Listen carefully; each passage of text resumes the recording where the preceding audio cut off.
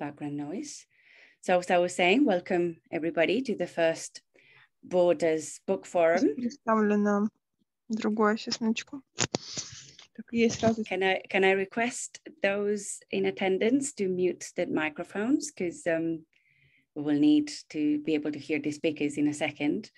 So thank you very much for everybody for muting the microphones at their end. As I was saying, welcome to the first Borders Book Forum on the Refugee Status of Persons with Disabilities with author Dr. Stephanie Motz and a panel of stellar discussants that we're going to introduce in a second. My name is Violeta Moreno-Lax. I am Professor of Law and Founding Director of the Borders Center for the Legal Study of Borders and Migration here at Queen Mary Law School. As I said, we are recording the event for the benefit of those who cannot join us today. And I hope this is no issue for anybody. Without further ado, I'm going to give the floor to the chair and moderator of the event, Professor Maris Amos from the Human Rights Law Centre here at Queen Mary University of London, who will introduce the speakers and the book. So thank you very much, everybody, for joining, and enjoy the session. Thanks very much, Violeta, and welcome to everybody to our Borders Book Forum. And this is the book we are discussing, The Refugee Status of Persons with Disabilities. And I recommend it to you, a very detailed analysis of the treatment of persons with disabilities and how that interacts with human rights conventions and how that interacts with the definition of persecution in the Refugee Convention. So we have a really rich panel today, a fantastic discussion, and of course we have the author, Stephanie Motz, who's here today. And this is a fantastic opportunity to discuss the book, which I think was the subject of her PhD thesis, which she received with distinction from the University of Lucerne, and she's now a lecturer there in international migration law. And so she has lots of experience writing and publishing in the fields of human rights, migration law, refugee law, and she's also litigated and appeared before various courts, including the European Court of Human Rights and the UN Human Rights Committee. So she's obviously bringing that incredible practical experience to a much more theoretical and scholarly discussion. So we're also very lucky to be joined today by our discussants, and all the way from Australia, we have Professor Michelle Foster, who's very glad not to have had to travel all this great distance to London. Michelle Foster is a professor and the inaugural director of the Peter McMullen Centre on Statelessness at the Melbourne Law School. And she's also published very widely in the field of international refugee law and undertaken consultancy for the UN High Commissioner for Refugees, and lots of practical and scholarly experience which she can bring to the discussion. Our second commentator is Delia Ferry, and Delia is a professor of law at Maynooth University, where she lectures in EU law and international and European disability law. And she's also the director of the postgraduate research program in law and the coordinator of the Maynooth Assisted Living and Learning Institute, which is an interdisciplinary centre that promotes person-centred systems, evidence-based policies that empower people across their life course. Our third commentator is Nicolette Sutil, who is, of course, from Queen Mary. She is a postdoc researcher, very recently successfully was awarded her PhD, and she is coordinator of the Borders Centre within our School of Law here at Queen Mary. And her research also focuses on the UN Convention on the Rights of Persons with Disabilities and implications for migrants and refugees. So the format we're going to follow today is we're first going to hear from our book's author, Stephanie, Motz, and she'll talk for around 15 minutes and introduce us to the core concepts in her book. We'll then have our first comment from Michelle Foster, our second comment from Delia Ferry, our third comment by Nicolette Basutil. And then Stephanie is going to have an opportunity to respond to those comments. And then for the last half hour, we're going to open up to general discussion and questions moderated by myself. So the format for the discussion I'll talk more about closer to the time, but my personal preference is that people raise their hands using the function in Zoom and then present their question orally. But of course, you can put your question in the chat, but sometimes it gets a little overwhelming if there are lots of questions and lots of discussion going on in the chat as well as happening verbally. But we'll come back to that later. So I am very pleased to introduce Dr. Stephanie Motz, and she's now going to start with her book presentation. Thank you very much, Stephanie. Thank you very much, Maris. Thank you also to Queen Mary University and Violetta and Nicolette for the invitation and the opportunity to present my book today here. I'm going to share a presentation with you.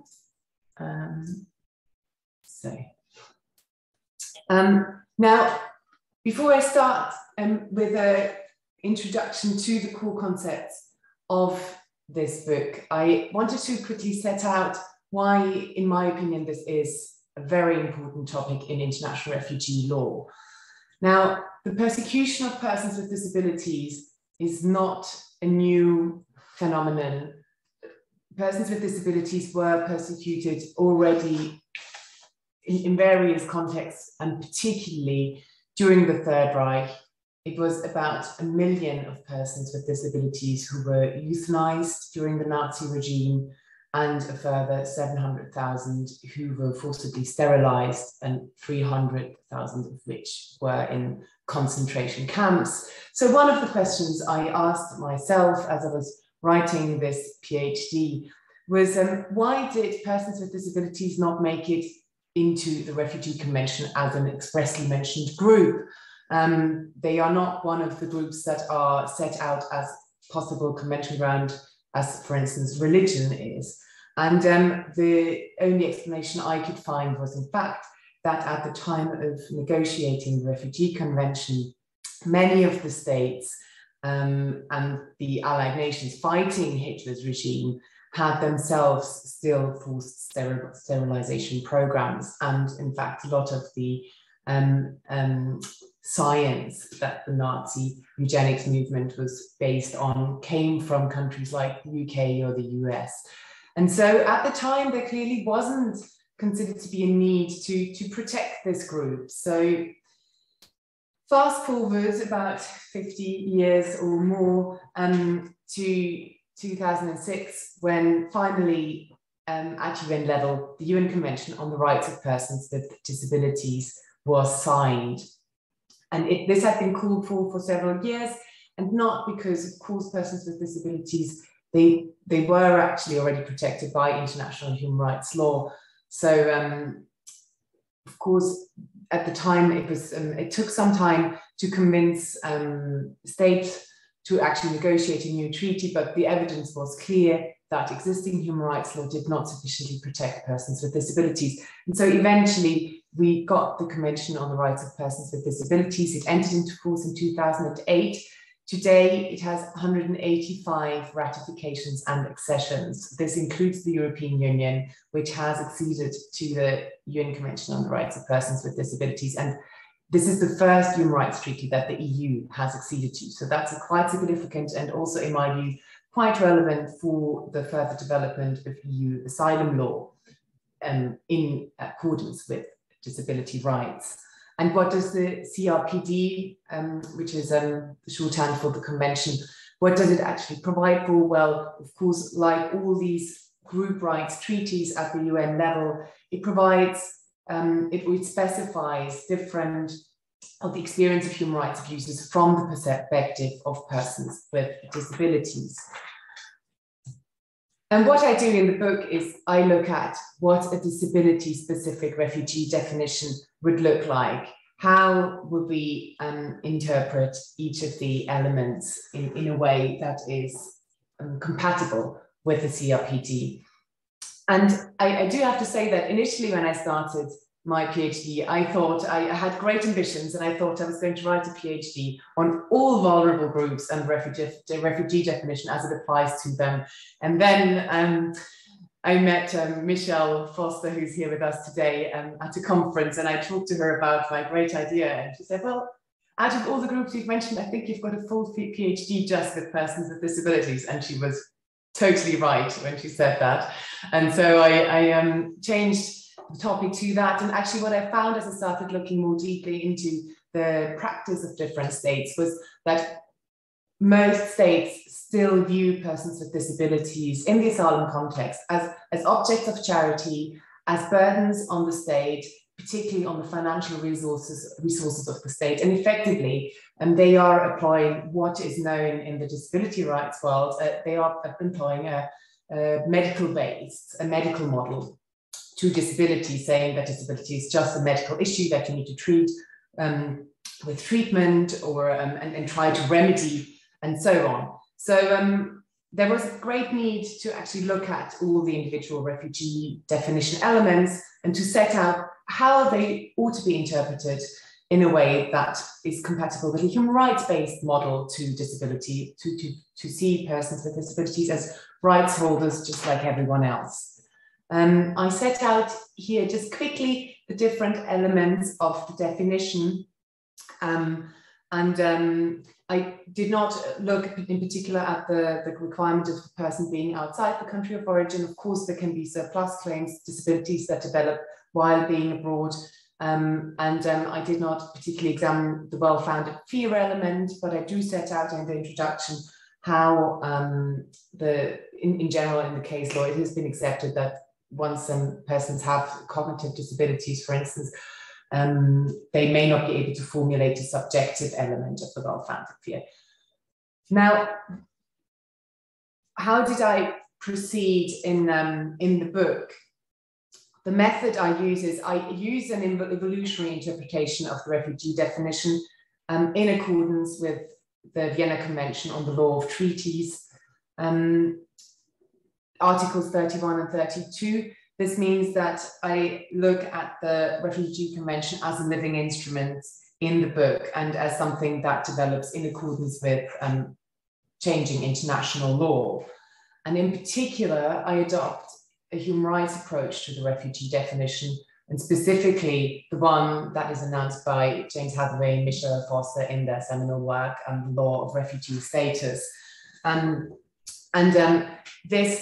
The human rights approach means that the refugee definition and its elements have to be interpreted in accordance with prevailing norms of international law, in particular international human rights law, and specifically where a human rights treaty has received sort of very wide recognition, like the CRPD has with 185 ratifications and accessions.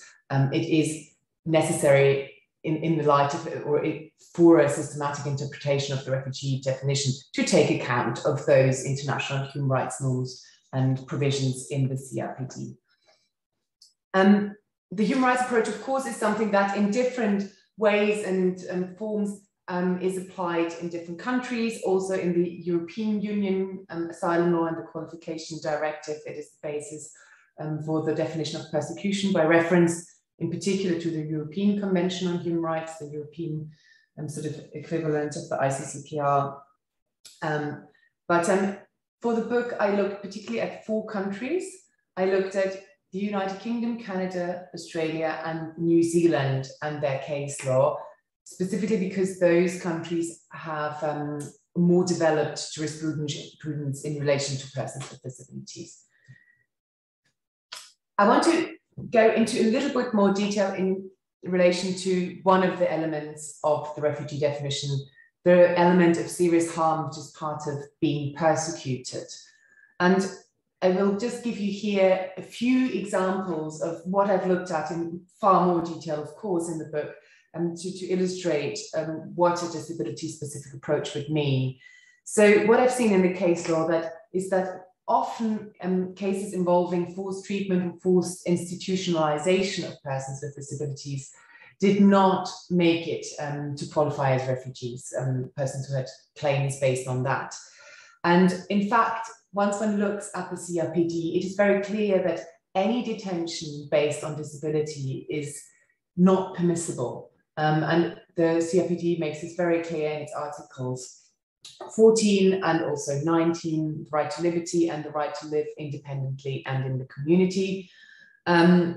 Also in relation to such forced institutionalization, I set it out in the book. I refer variously to the UN Special Rapporteurs on torture, the successive ones, in particular Manfred Novak and Juan Mendes, who have looked at the situation of persons with disabilities, for instance, in detention settings. And they've actually said that arbitrary or unlawful deprivation of liberty based on disability inflicts severe pain and suffering and can amount to torture or can constitute torture in itself.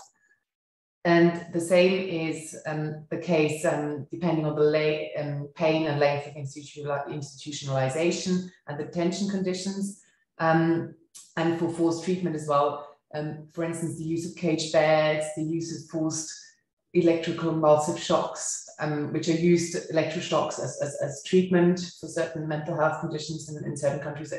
When that's used forcibly, they will amount to torture when the pain is serious. And that's again, according to the UN Special Rapporteur Juan Mendes, saying for solitary confinement for persons with mental health issues, it amounts to cruel, inhuman, and degrading treatment. So actually there is quite a lot already explicitly set out in international human rights law, but it should make it very clear that there is serious harm at stake in these situations. And just to add to this, of course, in relation to Articles 14 and 19, forced treatment, also Articles 15 and 17 of the CRPD are also relevant, 15 in relation to the prohibition of torture and 7 in relation to the right to physical, moral integrity. I'm a little bit conscious of time. So the discriminatory denial of healthcare is another thing that I observed in the book that often in the case law was not considered persecutory. And of course, we have Michelle Foster here, the absolute international expert on the denial of socioeconomic rights and persecution. But suffice it to say that, of course, discriminatory budget allocation choices, for instance, not to provide antiretroviral drugs for HIV patients, but have other medical treatment, will amount to discriminatory denial of healthcare, and it is a deliberate choice in budget allocation which is discriminatory and should suffice as serious harm, depending on, of course, the consequences for the person concerned if she doesn't have access to the required treatment. And the same is true for the denial of inclusive education for children with disabilities. We have case law on segregated schooling, for instance, of Roma children, that there it's been clear that that amounts to serious harm. Same applies, and we have case law, actually, I have discussed it in the book, of segregated schooling, for instance, of a child with a cerebral palsy. And again, that was considered to amount to serious harm. Now, the other elements I will just briefly mention and sort of explain very briefly what I've done in the book. The failure of state protection and internal relocation alternative there, I've in particular, of course, always in the context of in evolutionary interpretation, according to Articles 31 and 32 of the Vienna Convention on the Law of Treaties. I've looked in particular in the CRPD context at Articles 4 and 5. On Article 4 on general obligations of states, so the typical provision we have in all human rights treaties, where it's set out what obligations states owe in order to implement that convention, and Article 5 on equality and non-discrimination. And it's just perhaps one point that's interesting, and I've also got this in the book, is that of course even persons in hospitals are state officials, and that's also been again stressed by the UN Special Rapporteur on Torture, Manfred Novak. And in the case law, I saw that often that was considered private persecution, private act of persecution, but in fact, it should have been state persecution when it is at the hands of hospital officials. Causal link, I have analysed in the book, particularly as concerns the CRPD in the light of the prohibition of discrimination as it's set out in Articles 5 and the definition of reasonable accommodation in Article 2. And what is important here to stress is, of course, in certain jurisdictions, there is a requirement of persecutory intent. There is a requirement that you can only be a refugee if the person who harmed you did so maliciously, with a malicious intent. And in fact, that is just simply not compatible with a disability-specific reading of the refugee definition, because a lot of forced treatment is perhaps well meant, but it is still persecutory. And that's very clear when we look at those articles and interpret the causal link in light of those. The same goes for mixed causes. It is sufficient that disability is just one of the reasons, for instance, why you are being detained, and you may well be a danger to yourself or others. But if it is only persons with disabilities who do get detained in those circumstances, that is sufficient. Particular social group, I refer to Article 1, where the disability is explained. It is not actually defined in the Convention because there was the idea was to avoid a sort of strict and rigid interpretation which cannot evolve. The idea is that the concept of disability can evolve over time. But I set out how this is to be interpreted in the last chapter of the book. And generally speaking, persons with disabilities do qualify as a particular social group in the case law. And to conclude, I just want to draw attention to a few decisions from UN committees which have come out since the publication of the book, and which are, at least in my view, very interesting. Two decisions from the CRPD committee concerning a lady from Iraq and a gentleman from Afghanistan with mental health issues. And in both cases that I've listed here, the committee found a violation of the prohibition of refoulement by Sweden's intention to send them back to Iraq and Afghanistan because there wouldn't be the required treatment for them available. But I have to say I've criticized these elsewhere in the meantime, it is a little bit of a medical approach still, I think, but still it's a good first step. And the CRC committee has just very recently now decided a case of a child with disabilities with a hearing impairment that was supposed to be sent back to Russia, where the treatment was not available. So these are the first steps now at the level of UN committees, where not the very first cases, but the first sort of cases now in the light of the CRPD. So in conclusion, it is my view that if we manage to adopt a disability-specific interpretation of the refugee definition, it means that finally also the rights that are set out in the CRPD and that are meant to benefit all persons with disabilities will also benefit those who are in asylum procedures. So thank you very much for your attention.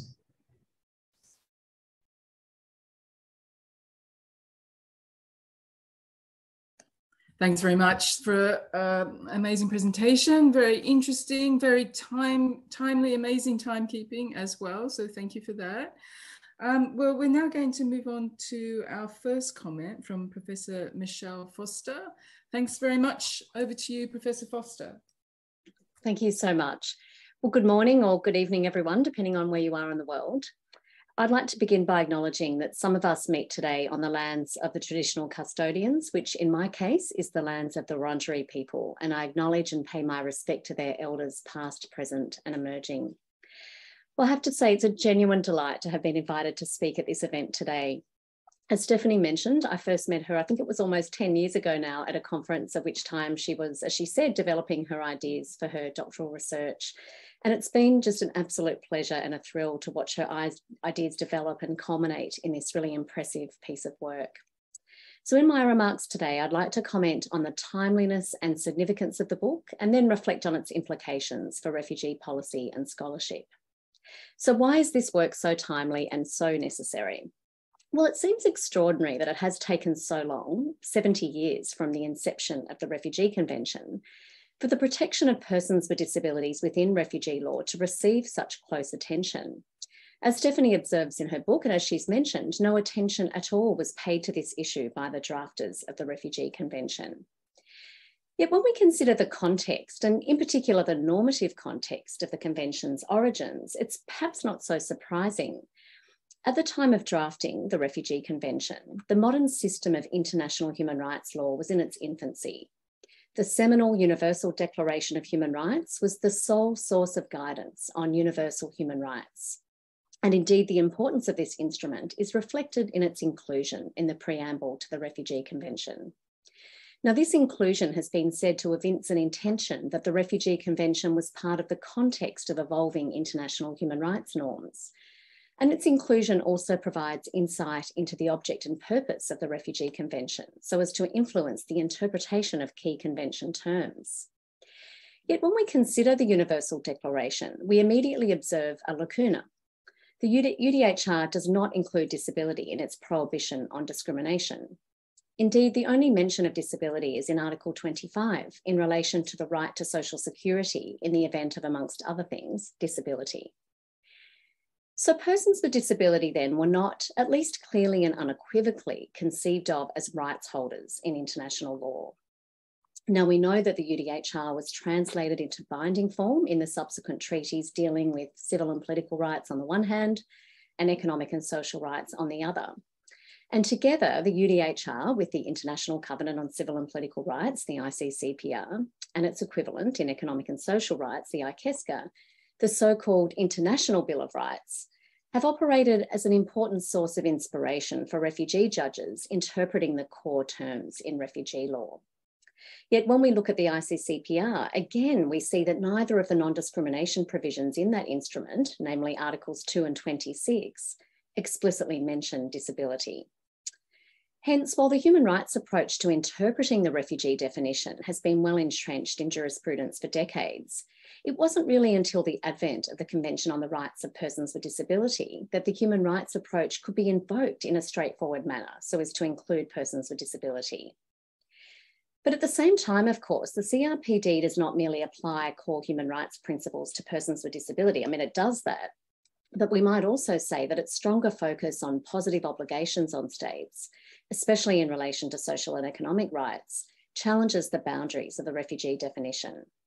In particular, Article 5.3's obligation on states to, quote, take all appropriate steps to ensure that reasonable accommodation is provided in order to promote equality and eliminate discrimination, means, according to the CRPD committee, that reasonable accommodation is an intrinsic part of the immediately applicable duty of non-discrimination in the context of disability.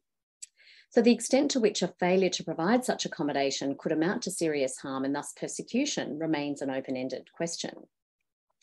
So in this context, it is evident how timely and necessary Stephanie's intervention has been. She has thoughtfully and insightfully considered these questions in detail through a comprehensive and meticulous examination of the case law in light of principle. As she observes in the book, persons with disabilities, to quote, experience many forms of persecution which are not commonly accepted as a basis for refugee status. So she explores, as we've already heard in her wonderful presentation tonight, she explores the extent to which reference to the CRPD in the refugee law context could lead to a disability-specific reading of serious harm and, of course, other elements of the refugee definition. She concludes that where a person will be returned to a country in which her rights under the CRPD will be violated, the situation in all but the most trivial instances is highly likely to amount to persecution. So in my remaining time, I will just highlight two key implications of this groundbreaking work. I think the first, which will be obvious from the comments I've made so far, is that it makes a genuine contribution to the understanding and the body of refugee law doctrine. Refugee law judges, whether at the tribunal or judicial level, often rely on external sources of guidance for interpreting the terms of the Refugee Convention. Indeed, the cross-fertilisation of ideas across jurisdictional boundaries is a striking feature of refugee law decision-making. In order to bring cross-jurisdictional trends and developments to light, academic work is often very influential and heavily relied upon in refugee law. Yet, until this book emerged, such guidance was largely lacking. Likewise, the United Nations High Commissioner for Refugees Guidelines on International Protection, now numbering 13 sets of guidelines, has scarcely filled this lacuna. So while there remain many gaps and uncertainties in the case law to date, this book provides a principled basis to guide and develop refugee law into the future. And in addition, by making the connection between the CRPD and refugee status determination, I think it will inspire other important developments, such as the recognition of the concept of non-refoulement in relation to the CRPD. And in fact, Stephanie, your citation of those recent cases really underpins that point. But the second point I want to make, which is sort of departing a little bit from just focusing on the refugee definition, is I think the book also inspires us to ensure that we retain a focus on persons with disabilities as rights holders at international law when we consider other aspects of refugee law and policy. And I think here we could consider a wide range of issues, but I'll just highlight a particular noteworthy issue warranting further research and inquiry. And it relates to the renewed international focus on cooperation in the context of refugees, and particularly on the need to foster refugee self-reliance.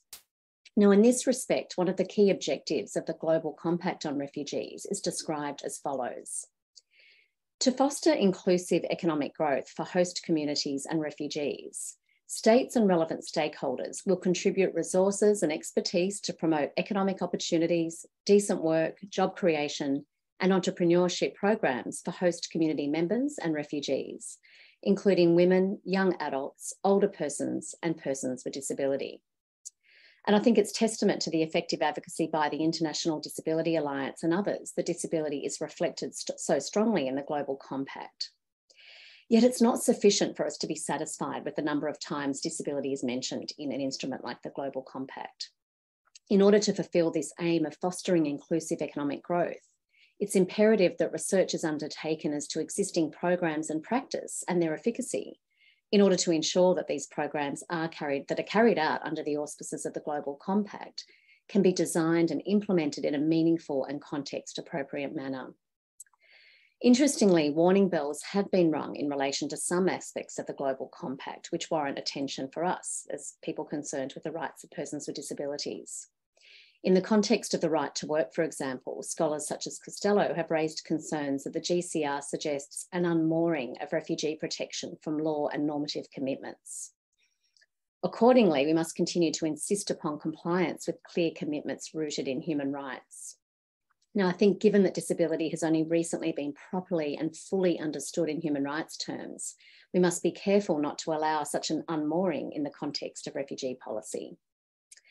So in short, this important and vital contribution promises to have an enormous impact on refugee law doctrine, as I've described, but I think it will also influence future policy and will undoubtedly inspire future research in the field.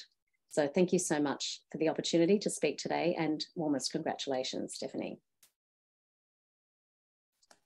Thank you, Professor Foster, for your comments. We're now going to hear from Professor Delia Ferry from Maynooth University. Thank you. So thank you. It's a great pleasure for me to be here with you today. And I would like to thank Professor Morella Latz for her invitation. I must say that I thoroughly enjoyed reading Stephanie's book, which I found extremely informative, thought-provoking, and rather innovative. And in this respect, I'd like to echo what Professor Foster already said, that this book is really filling a gap in the literature and has the potential to influence future policies, not only refugee policies, but also, broadly speaking, disability policies. The book confirms that refugee law is an area in which the CRPD has had so far very limited influence, and that's the case also at the European Union level, in which the CRPD has had quite a widespread influence in different areas of law, but not refugee law. And it also confirms, as Stephanie mentioned earlier in our presentation, the persistence of the medical model. But on the other end, the book also opens up new scenarios and has the great merit to shed a light on the potential for the CRPD to really illuminate the interpretation of the Refugee Convention and actually to interpret the notion of refugee in a manner that aligns to the CRPD and embeds its transformative value. So I'm very glad for the opportunity, and I had a lot of thoughts that came out reading the books, but I would like to mention, well, first of all, two general strengths, in my opinion, of the book. Again, I will echo some of the thoughts that have already been expressed by Professor Förster, and then I would like to go on more disability-specific issues. So, well, again, the innovative aspect of the book is really something that needs to be reiterated. When we look at disability scholarship in particular, we see that there is a dearth of contributions, and in 2011, Clara Spramer, that you also cite in your book, already highlighted that disability may interact with the asylum in various ways. And yet, after her contribution, that was an article published in Disability and Society, we see that there's not been many works dealing with the intersection between refugee law and disability law, or indeed about the experience of refugees with disabilities. So there have been some contribution, but really we can count them on our fingers, on the fingers of our hands. And so the book is really important in that it fills such a gap in the literature.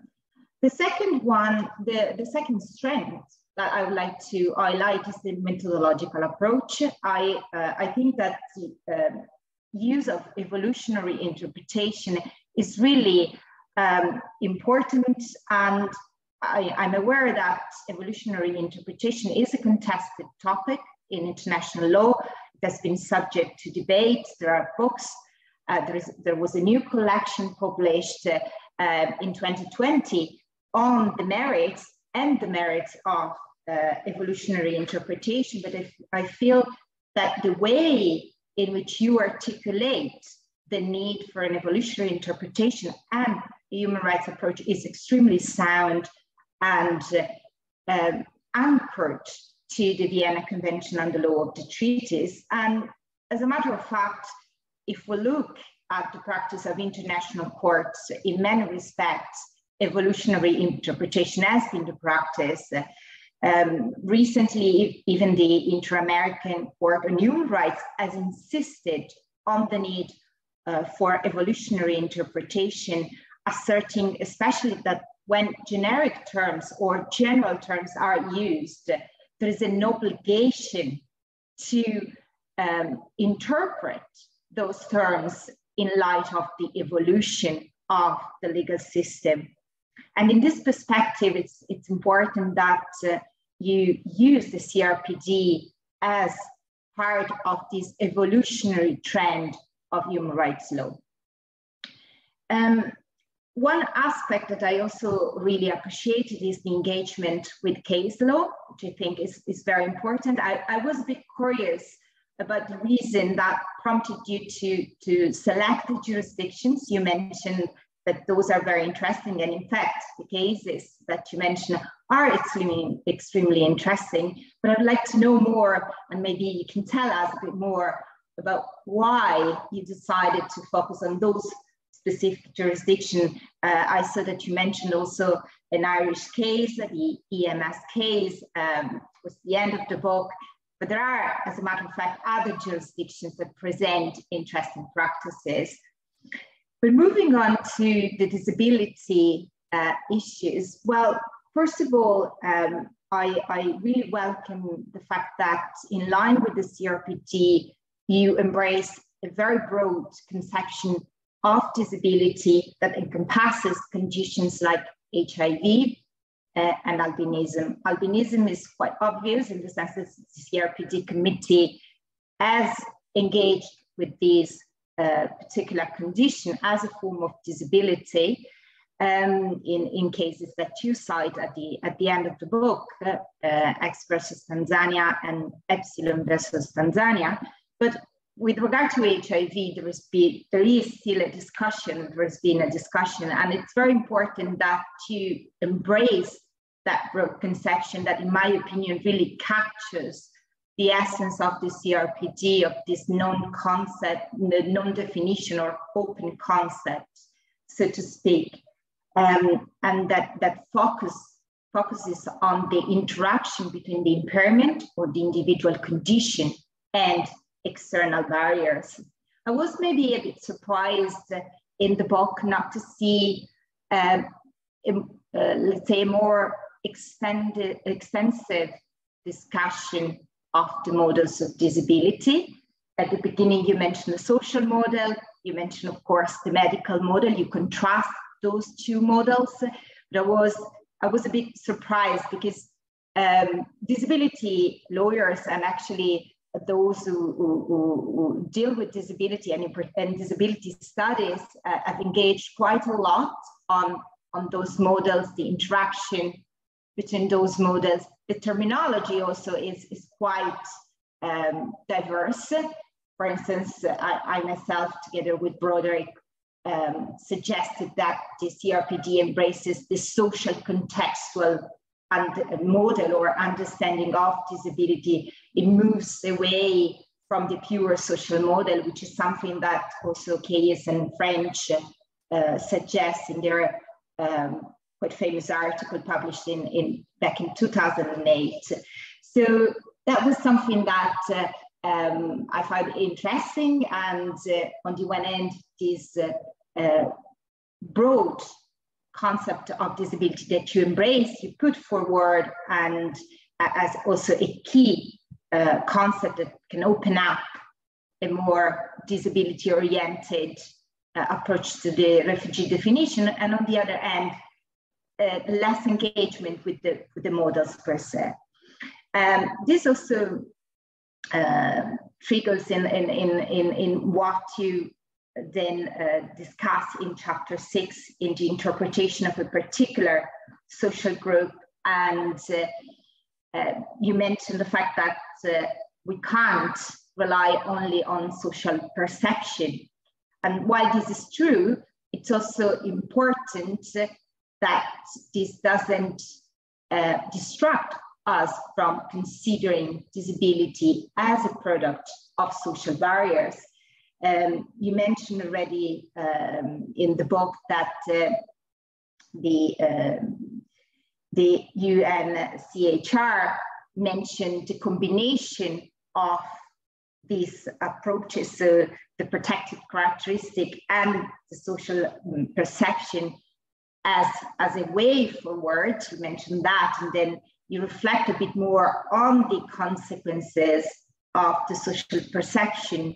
And I find that the social perception, if used correctly and if combined correctly in the way in which, for instance, the CRPD looks at stigma and prejudice as a barrier, can be powerful, can actually extend the notion of refugee. And in my opinion, for instance, the case of Kochurova, I'm not sure my pronunciation is correct here, but in this case, the reference to common experiences really is important in the sense that merges the experience, the individual experience, with the social perception that make those experiences. Moving from the concept of disability to the innovative value of the CRPD rights that you highlight at various junctures, I would like to, again, to praise your book, because it really captures the transformative and innovative values of CRPD rights, which are quite transformative in the way they are written. And you also highlight an aspect that is very, very important. So the fact that there is a blurred distinction between civil political rights and social, economic, and social and cultural rights.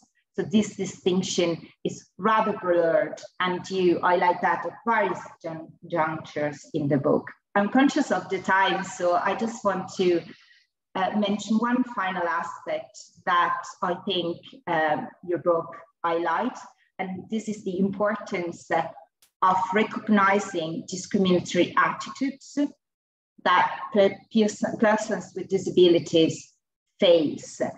And I think that the conception of discrimination, a broad conception of discrimination, can really open up to a more disability specific interpretation of the notion of refugee.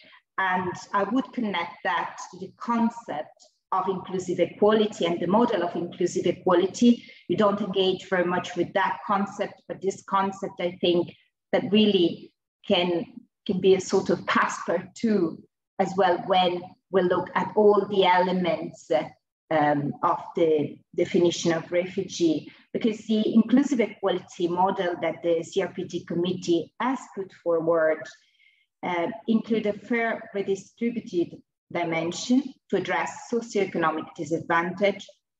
It provides a recognition dimension to combat stigma, stereotyping, prejudice, violence, and to recognize the dignity of human beings and their intersectionality.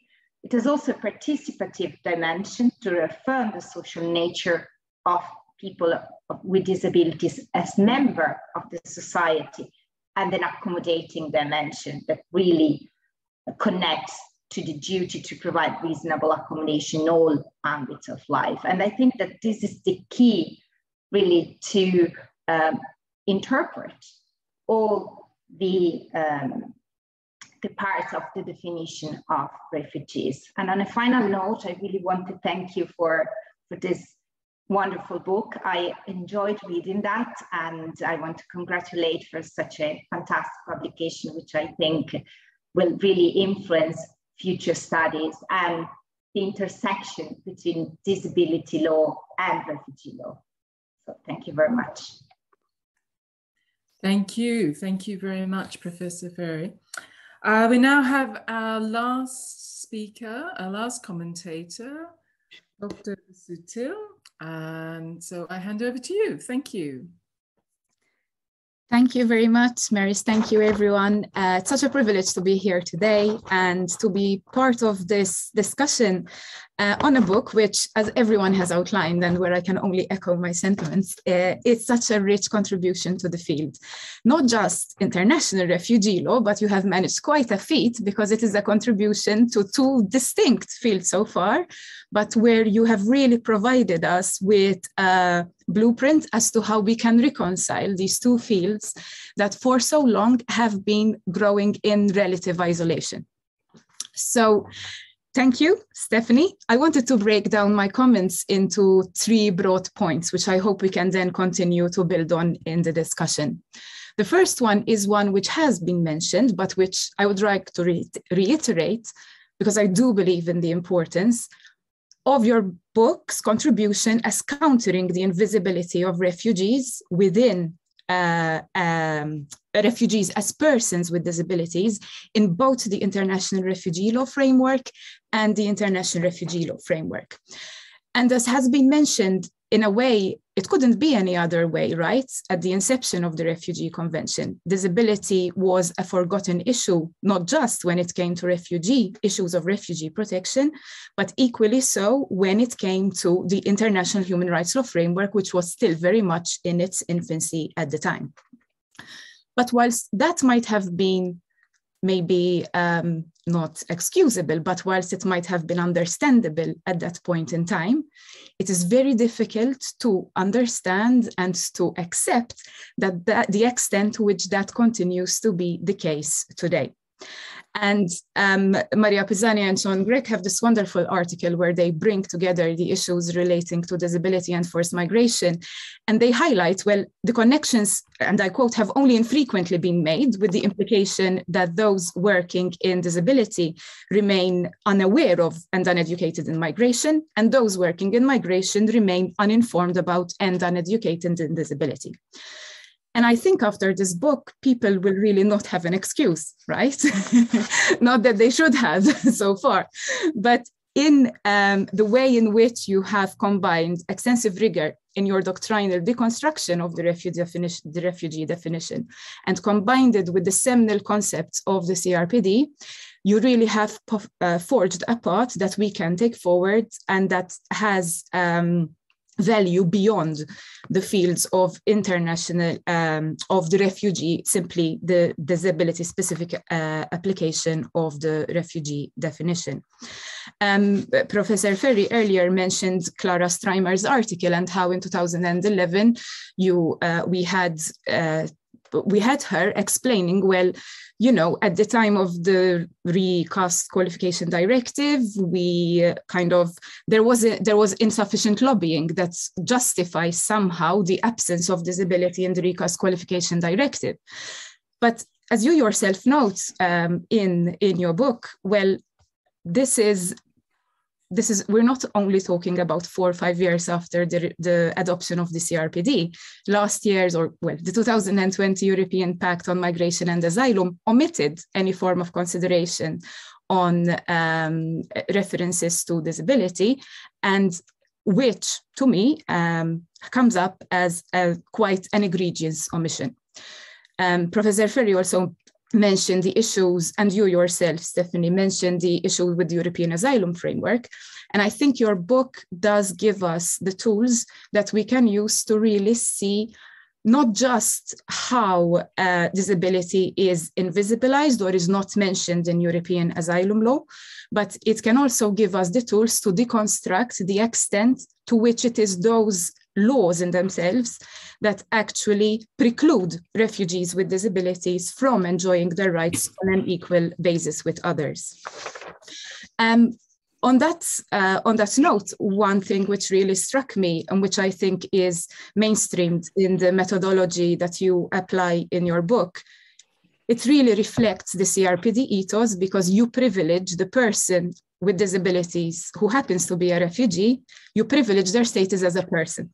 Yes, we are speaking about refugees, but in somehow presenting their starting point as that CRPD understanding of the individual with disabilities entitled to full and equal enjoyment of all human rights, we have somehow flipped that privileging of the statist assumption that somehow, when it comes to refugees, what counts as serious harm in other fields needs to meet even higher thresholds.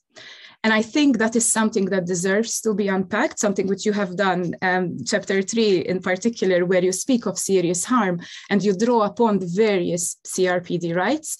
It is something which has implications beyond simply the refugee definition, but as you've also mentioned, in the non-refoulement context.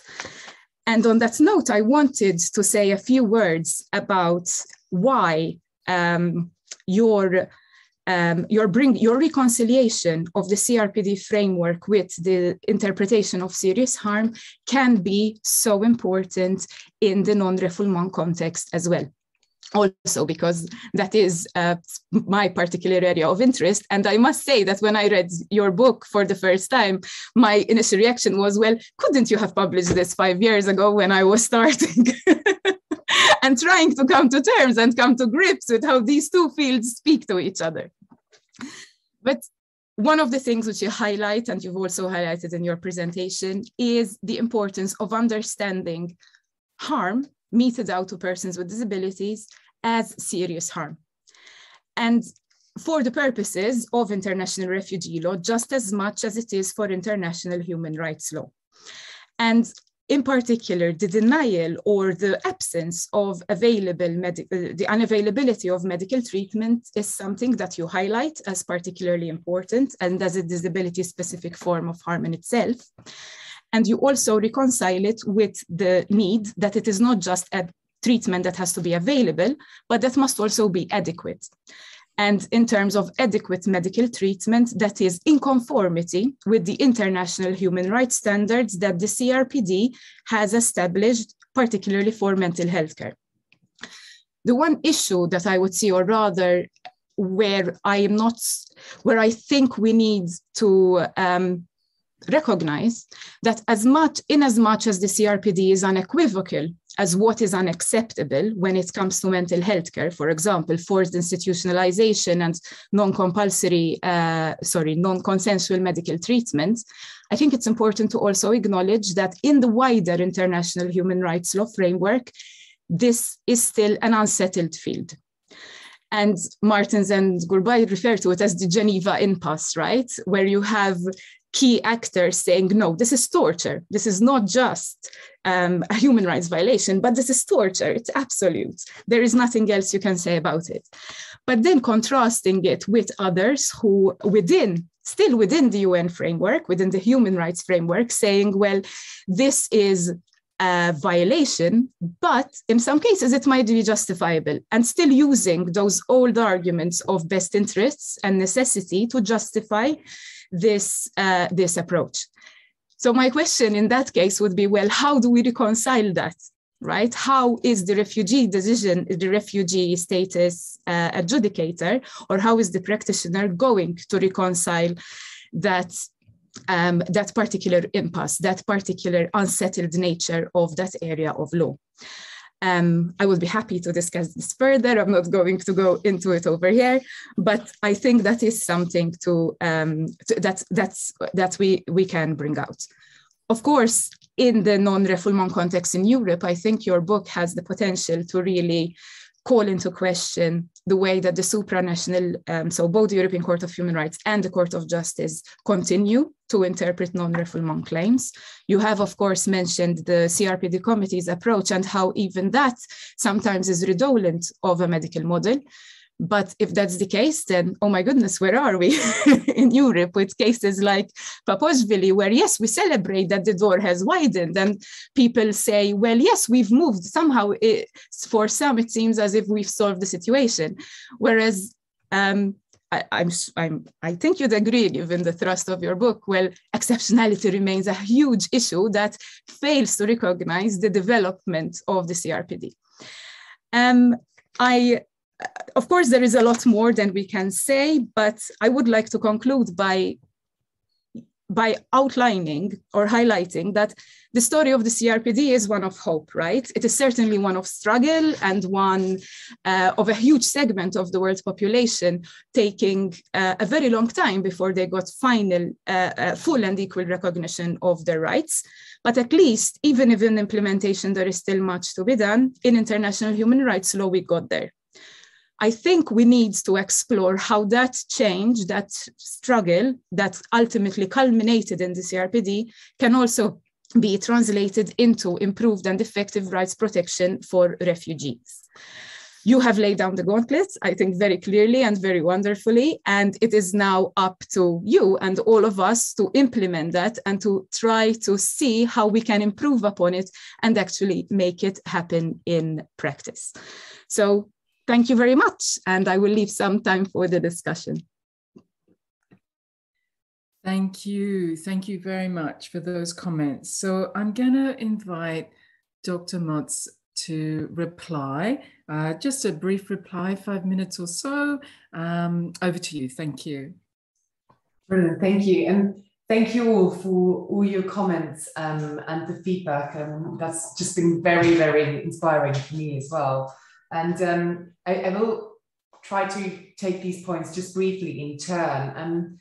The first I would like to refer to is a point that was made both by you, Nicolette, and by you, Delia, and that's in relation to what's out there in disability theory, how much more debate there is, of course, as well. And that's absolutely right. And there were limits to what I could do in the context of this. Get moving again, feeling less constricted, body and mind, potentially. So yeah, I'm glad also that you're glad that you powered on through. There is someone who's unmuted. Today. Can I just ask everybody to mute if they could? Thank you. Brilliant. Yes, I mean, there is so much more that needs to be discussed in the context of disability theory, and I'm very aware of that. And there were, I mean, clearly I'm coming with a refugee law background. I am a refugee lawyer, and there is of course, much more that I brought to this book here, but as Nicolette said, I mean, the aim was really to find a bridge between these two separate areas of law and to show how they can actually converge and be mutually reinforcing.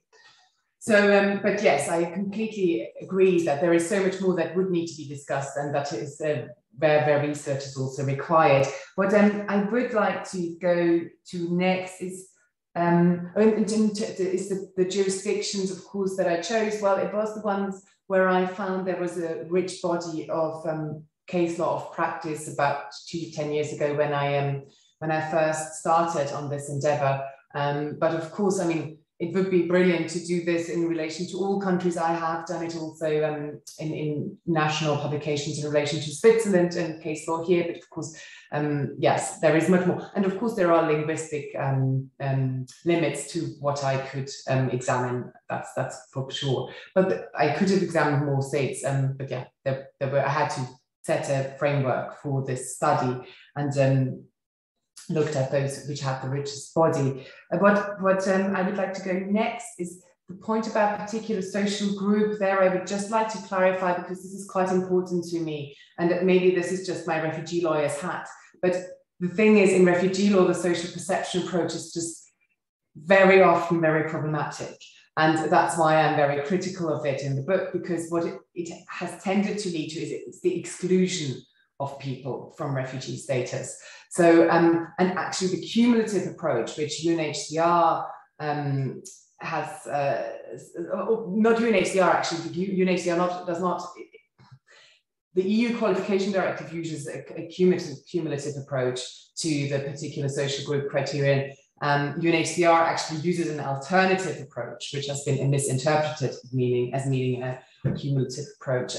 And actually the cumulative approach is certainly a dangerous one, because that's even more exclusive. Ideally, and I propagate this in the book, is we'd have an alternative approach where we have both the personal characteristics approach and the social perception approach.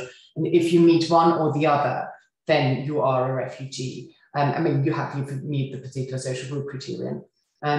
So that's what my view is, and that's what I also really advance in the book. And yes, of course, I see the point that the social perception approach is actually much more important from the disability rights movement perspective, because it is much more about the social barriers. It's much more about how society perceives you, rather than you being different from others. Everybody's different.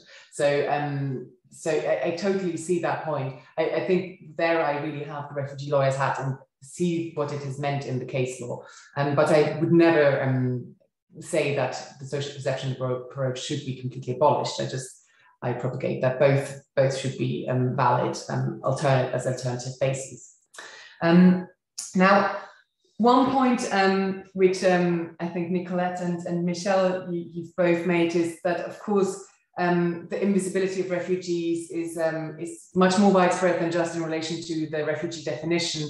And I entirely agree with you that there's so much more that needs to be done in relation to procedural rights in the asylum system, in relation to reception conditions. We see it now here in Switzerland, and I'm sure in other countries in Europe as well, with the Ukrainian refugees, where there are a lot of refugees with disabilities, and our reception conditions, our system is not, there is just no accommodation for persons with disabilities. And now that there are so many people, there's even less of accommodation, but even before there wasn't any. And so there are really so many points where we still, this needs to stay high on the agenda, and there is definitely a need for more research and more work, and also at the policy level, for the rights of persons with disabilities to become a reality in the entire asylum system. I entirely agree. And I think, just to conclude, because this is really, a sore point for me as well. Yes, Nicolette, I agree with you that, and this is a European lawyer's concern, but the European Court of Human Rights case law in this context is just awful, and Papuashvili is awful. The more recent Grand Chamber judgment in Savran against Denmark is absolutely horrific and makes it even worse. they have they really apply a medical model to disability in the worst of its senses. And yes, I'm waiting for the day when the European Court of Human Rights will finally take note that there are actually human rights for persons with disabilities, and they also apply in the refoulement context. Yeah, I'm certainly working towards that myself as well. So those are my remarks. Thank you all very much for your comments. And yes, and now I'd give it back to you, Professor Amos, for the discussion. Thank you very much. And so please, if you have any questions, you can raise your hand, or you can put it in the chat. Now, while we're waiting for questions, I would also like to say that you can purchase the book, and I think Nicolette has a flyer that she can also put in the chat.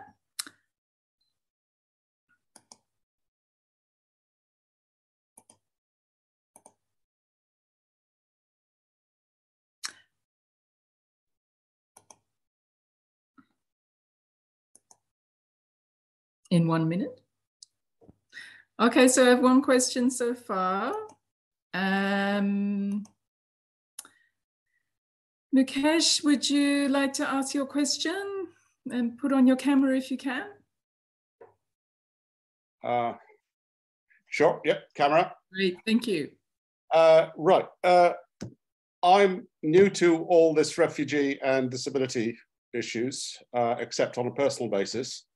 So one of the clarifications I'd like is, what is the status of new disabilities in the refugee status, i.e. disabilities that are caused by the refugee situation itself, as opposed to disabilities that exist before the refugee situation came about? Mm-hmm. Thanks. Great, thank you. That's an interesting question. So refugee status as a result of a new situation, a disability status. So Stephanie, would you like to have some comments on that first? Sure, I'm perhaps not 100% sure I know what you mean. So you mean when you say caused by the refugee situation, do you mean caused by war, for instance, something like that, or? Yes, for example, if you have a person who has been subjected to torture. Now, that is clearly a situation with persecution. However, that torture can lead to disabilities where the persecution itself may not be allowed as a refugee situation or status, but certainly the disabilities following on from that torture can be may or might be treated separately. Yes. Is that clear? Yes, absolutely. That's very clear. Thank you. Yes, I mean, that's a brilliant question, and of course one that's highly relevant in the refugee law context, because the vast majority of people have some sort of trauma, and very often there are ensuing mental health issues because of that, and especially, yes, torture victims. It's a well-known point. Absolutely, if there is either, I mean, in my view, even on the basis of illness, there may be issues, or if there is a bit of disability, certainly that is, for me, just as relevant to the refugee definition as a pre-existing disability. There is some case law, I mean, there is one case from the Court of Justice of the European Union concerning a Tamil man who did not fear persecution upon return to Sri Lanka, but he had been tortured in the past. He had serious mental health issues as a result, and the right to rehabilitation of torture victims, which is also guaranteed under the Convention Against Torture under Article 14, was also considered by the court. And what the Court of Justice of the European Union said is, if there's a deliberate withholding or denial of medical treatment to torture victims, that amounts to serious harm, or it was in the context of refoulement, but it's sort of similar, I guess. And there are now cases also from the Committee Against Torture, 2 Dublin removals from Switzerland to Italy concerning torture victims, where the medical treatment was not available, and that was considered a violation of the Refugee prohibition of torture in Article 3 CAT, as well as in one case, Article 14.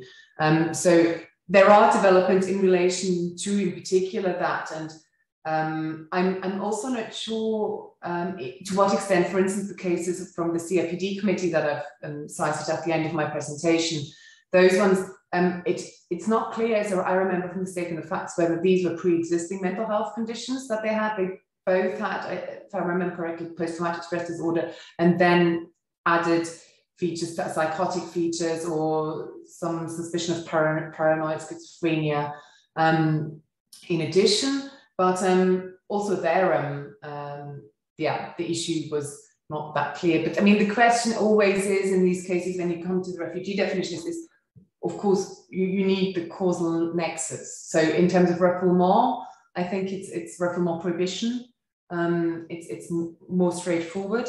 In the context of the refugee definition, you would have to look at the situation in the country of origin and find a causal nexus in terms of, for instance, the absence of treatment and conditions in which the person can actually lead, enjoy their rights, human rights, and lead a decent life, whether there is a link, a causal link. But yes, depending on the circumstances of the case, but I would say very much that qualifies. I don't know if anybody else would perhaps like to add to that. I think that's covered the question. Mukesh, is that okay? Yes, it is. Obviously, there's hours of discussion we could have about this, so I think we ought to leave it there for the moment. All right, I think Violetta's actually got a further comment on it, however. And there was also another hand up briefly. Wilfred, did you want to ask that question? Yes, it's sort of like a follow-on or an add-on to that particular question as well. I'm also, on a personal interest of mine, that looking at PTSD and anxiety, the CRPD sort of like gives us a rough definition that it's got to be a long-term disability. So in terms of conditions, or rather disabilities such as PTSD or anxiety, where it might be short-term for a while, but then it's something that could be triggered by either the threat of being sent back home to your home country.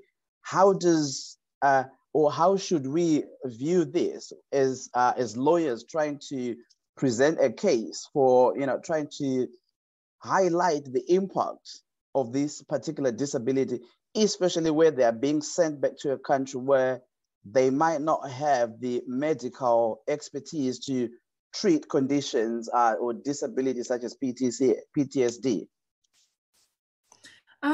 Nicolette, would you like to answer on this question? I know it's a particular specialism of yours. I don't want to put you on the spot, but if that was something. No, of course. And nice to see you, Wilfred. Nice to see you. I think, when it comes to the long-term nature of an impairment, that is something that, so the CRPD in its definition, or it's a non-definition, right, of disability, it refers to an impairment that is of a long-term nature. And sometimes that brings up questions, or has brought up questions as to whether some form of transient mental health problems are included within that or not. The CRPD committee itself has clarified that the difference between an illness and a disability is one of, is not necessarily a difference in kind. So by virtue of chronicity or by virtue of an impairment, an ailment that can occur over that might be more than just a few weeks, let's say, or a few months, that could potentially qualify as a disability.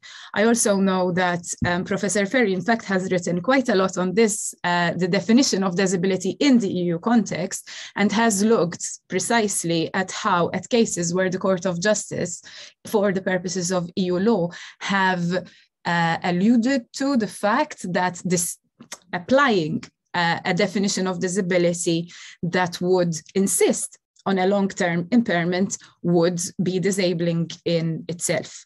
I think, Wilfred, you're right that fluctuating mental health conditions present an additional issue to the CRPD and to how this can be integrated in the migration and asylum field, precisely because mental health conditions are misunderstood in general, right? So you are facing the barrier of a misunderstanding of what mental health is all about, but I don't think it is an insurmountable barrier. If anything, I would say that, as we have seen, a CRPD compliant definition would most certainly allow for also those form of different kinds of impairments to qualify for protection as a person with disability.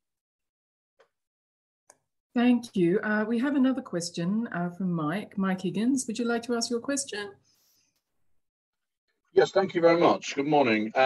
First of all, I think I should preface what I have to say briefly with an apology, in that I don't have a legal background.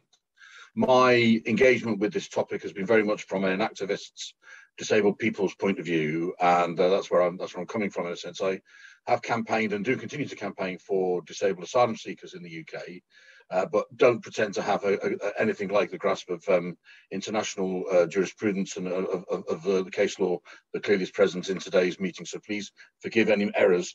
My question really was stimulated by the comments about the interplay between the medical and the social in this context. And if I may, very briefly, I want to illustrate my question with an example. The gentleman I want to talk about was fled to the UK whilst the Taliban were not running Afghanistan. He had a physical impairment and he had a mental health condition, but was deported because he faced no real prospects of persecution at the time when he was sent back to Afghanistan. Subsequently, of course, the Taliban have taken over there, and he's now fled back to Iran and is seeking again to come back to the UK. However, the information he's being given is that, again, he doesn't face a well-founded fear of persecution. Now, the reality is that he was not allowed to work, and neither were his two female children, who are adults, by the way. They're trained doctors, but none of them are being allowed to work in Afghanistan. So he wasn't going to be killed, I don't think, but he obviously had to go because he couldn't survive where he was. Actually, his children are facing similar problems in Iran, but not to the same extent. However, the question I have is about the social context. If we look here not at the intention of the Taliban or anyone else around persecuting him or his children, but the reality is that for him, as a disabled, physically impaired man with mental health condition, he is not going to survive very long in Iran the way he currently is. So really, we have to bring in the social dimension there, do we not, when trying to argue the case for him to have a genuine status as a refugee. And I'd be interested really within the context of the book, because obviously I suppose I have a supplementary too. Is the book available accessibly? I'm a blind person, so I can't read the print version, but I'm hoping it is available electronically. That's a kind of second sneaky question. But my main question is, bearing all that in mind, is there some arguments for room for arguing the extension of the social model of disability into the sphere of considering refugee law? Sorry, the question was so long. Thank you. Which of our panelists would like to answer that? Professor Ferry, Professor Foster? I haven't given you an opportunity to answer a question yet. I'm happy to jump in if you like. I mean, Stephanie, you probably also have some views here. I think, thanks very much, Mike, for the question. I mean, I don't think we had time to sort of get into the intricate details of the refugee definition, but Stephanie did touch on the notion that a person needs to show, in order to be a refugee, you need to show you have a well-founded fear of being persecuted for a particular reason, and hence the focus on social group. But what I think Stephanie didn't have time to go into is this causal link, you know, that the persecution or the serious harm needs to be linked to the convention ground. And the question is, how do we establish that ground? I think you did touch on this question of, do you need to show that there's an intention to persecute, and whether you have to show that the persecutor is aware of this person's condition and therefore is persecuting on that basis. For those jurisdictions that take quite a strict view of that there needs to be a link that's shown by intention, then that sort of social context is really hard to draw in, because there's sort of this disproportionate focus on who is going to be, there has to be an actor of persecution, and you have to sort of be able to examine their motivations. But I think where there's been case law, it's been more what I might say is progressive, looking at a more sort of contextual approach, what we might call the predicament approach, where you say, why is the person in that predicament? And then the answer may be, well, let's look at the context, and let's then, looking at the context, makes it clear that the person is at risk because of their disability, and it doesn't matter whether anyone's intending to harm them in that way. That's for refugee law. Of course, the benefit of the sort of more general complementary protection regime that has been discussed, particularly by Nicolette, is that you don't need that connection to a convention ground. So you're really just looking at what is the predicament of this person. Are they at risk of a sufficiently serious level of harm on return? And if yes, then those non-reformal obligations are activated. So yeah, I mean, you've really sort of focused in on what is probably one of the most difficult aspects of establishing these claims, I think, in international law. So not a very definitive response, but just to say it's complex and it depends on the jurisdiction. Did you want to add anything? Anyone else, Stephanie? Nicolette? I think we've got 7 minutes left, so I'm going to try and deal with Philippa. Would you like to ask your question? Thank you, and thanks to all the panelists. It's been a really interesting discussion. My question is a little bit different to the earlier questions. I'm wondering, what do the panelists see as perhaps the impact of refugee law jurisprudence and case law building with this disability sensitive approach, how it may impact on domestic disability discrimination law and perhaps the rights of people with disability? Because I think of that example Stephanie gave earlier about segregated education, and that's of course a big area of advocacy from where I am in Australia. Many children with disability still go to segregated schooling. And so if we're finding through refugee status determination processes that people are able to gain protection on that ground as being serious harm, how do the panelists see cases like this influencing how disability rights progress within our domestic jurisdictions?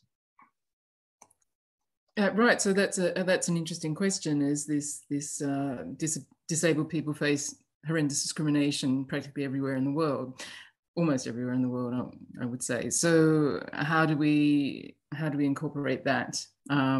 Which one of our panelists would like to respond? I may maybe chip in. Well, that's a difficult question, but my view is that anytime there is a development in an area of law, this development can actually have a domino effect.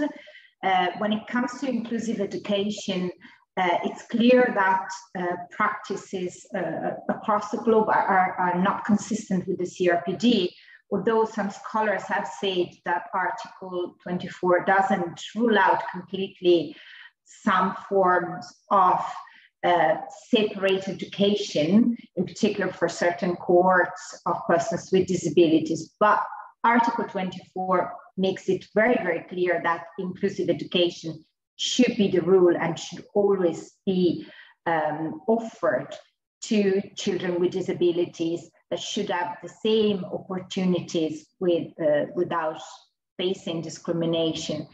And if this becomes, or the fact that, segregated education begins to be considered when we interpret serious harm, may generate some evolution in the system, in other system, because clearly, in my opinion, there is the possibility to use certain battles, so to speak, that are that occur in areas that are some like refugee law, and brings those back to advocate for the rights of persons with disabilities.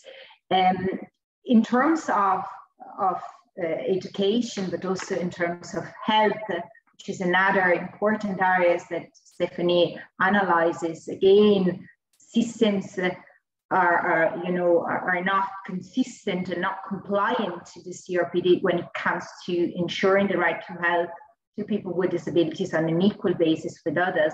And if developments occur when it comes to asylum claims, those can have a knock-on effect on the internal system and can reinforce advocacy claims when it comes to rights of people with disabilities that live in that territory or are citizens of that state.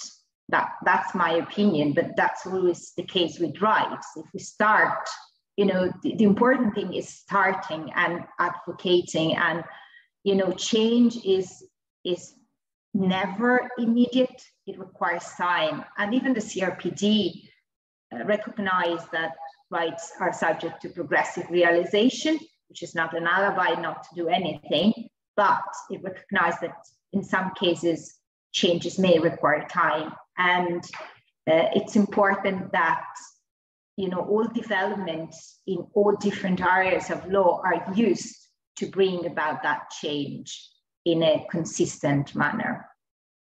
So I'm not sure whether this answered fully your question, but that's what I think. I think I think it's going some way towards answering that question. It takes a very long time to establish even a regional approach to a very difficult issue. So we see that in European Court all the time, European Court of Human Rights. And so to establish a universal approach to segregated education, it will take a very, very, very long time. There's still disparities amongst all kinds of states that you wouldn't expect. There's an awful lot of things going on in the chat as well at the moment, but we are at our time limit, and our panelists have been trying to answer these questions, but we are now out of time. Would anyone of our panelists like to make any concluding comments? We have the flyer for the book in the chat. And a discount as well. So I encourage you to buy the book. And thank you all very much for attending today. I encourage you to also keep an eye out for future Borders events. There's obviously some coming up, I'm sure. And so thank you to our panelists. Congratulations to Dr. Motz. And I hope to see you all again soon, perhaps even in person. So goodbye and thank you very much. Thank you very much. Thank you. Thank you very much, everyone. Bye. Thanks. Bye. Thanks. See you later. So there's a lot of questions here in the chat. It's getting incredibly complicated.